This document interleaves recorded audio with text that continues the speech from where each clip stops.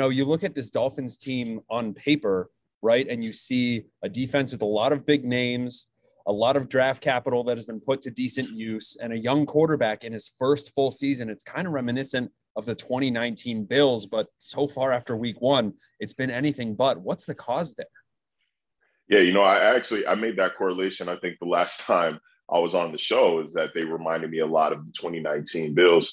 And I think I was a little misguided by that. Obviously, Tua's injury in week two kind of, I don't want to say derailed the season, but it definitely threw it off track. I don't think this offense really grew with Jacoby Brissett under center. But the main difference between this year's Dolphins team and that 2019 Bills team is this is a far worse offensive line, and they don't have a quarterback to overcome their deficiencies. They don't have a Josh Allen who can kind of take the ball in his own hands. He can stiff arm a defensive tackle or two and still get a pass off. So the other thing too, with week one, you get a bounce there that goes the right way, and the Dolphins are 1-0.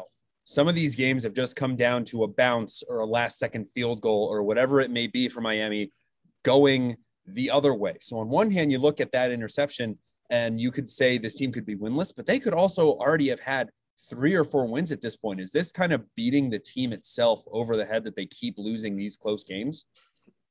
Yeah, you can kind of make that argument that okay, they're losing close games. It's better than being blown out, blah, blah, blah. And I'll believe that against a team like the Raiders. I think that's an overtime loss by a field goal. That's a loss you can hang your hat on. Not to the Jaguars, though, and not to the Falcons at home. Those are bad losses no matter how you cut it. And I think it is a little demoralizing when you go back-to-back weeks of not being able to finish a game. And they had the spirited comeback last week against Atlanta, and then first 2 plays of the next drive.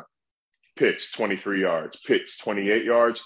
Field goal range and the game is over. So it is a little demoralizing, I think. And it's not going to get any easier once again against a Bills team that's outscored them 91-26 over their past 2 outings. That's not exactly your bounce back team. Let's go to the other side of the ball now. This defense was very much heralded, big names at all 3 levels of it, and they're gashed by the Falcons. And they just seem to keep getting gashed at the worst possible times. What is going on with this defense? Statistically, they're almost in the basement.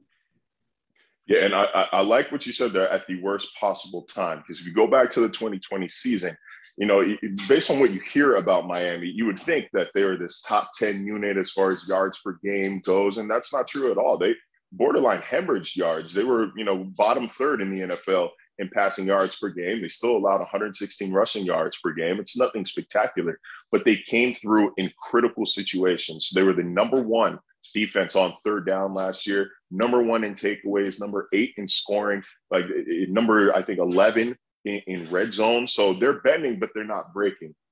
This year, they're doing both. They're bending, they're breaking, they're snapping, they're crumbling, whatever adjective you want to throw on there. They are doing it, man.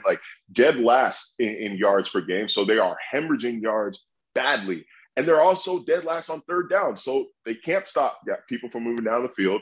They can't get off the field on third down, and they can't stop them from scoring touchdowns in the red zone. So, those are the 3 deadly sins right there. So I have a Mad Lib for you. Blank will win this game because blank.